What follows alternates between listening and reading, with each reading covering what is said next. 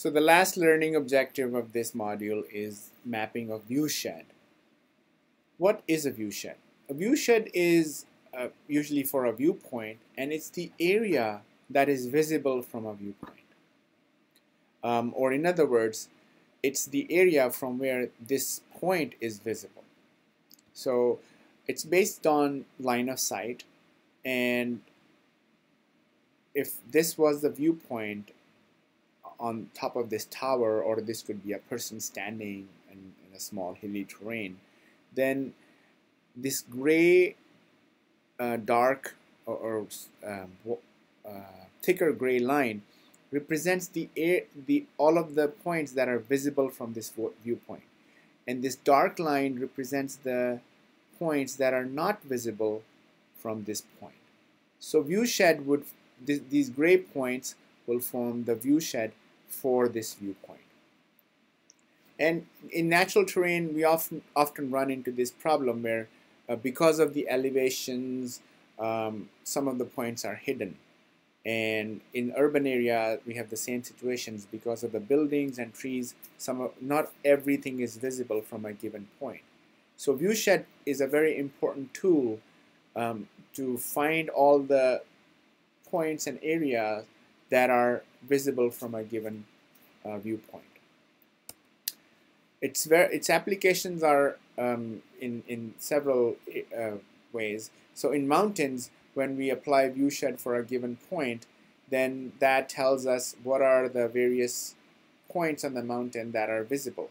And it can have military applications for border patrol, and it also has tourism applications. So when you're going on these scenic routes in various national parks, you see certain points are designated as viewpoints, which means if you go to that point, you can see a large scenic view of that park. For example, at the Grand Canyon or Zion National Park. And these viewpoints on the roads are actually created using a viewshed tool that tells us what is visible from that point, and the points are selected to make sure that the tourist has the maximum view of the area of the interest. The other application is in the urban viewshed. So in this case, we are interested in what area is viewed from a given point. So in this case, there's a tower here. The green area represents all of the area that is viewable from this point, and it's important for us to know this because there could be privacy issues in certain cases or security issues.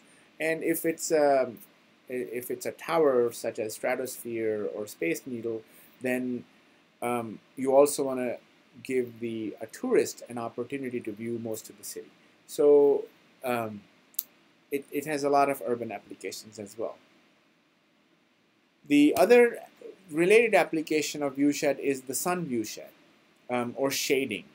In this case, we are interested in knowing what are the times and what are the places from where we can receive direct sunlight. And it could be of interest for buildings, and you have to follow certain building codes to make sure that if you are creating a building, it cannot prevent the previous users of that space in any way to be obstructed. So if I have a house and I have a direct view of sun, I have the right to claim that as a condition when another person builds in my neighboring lot.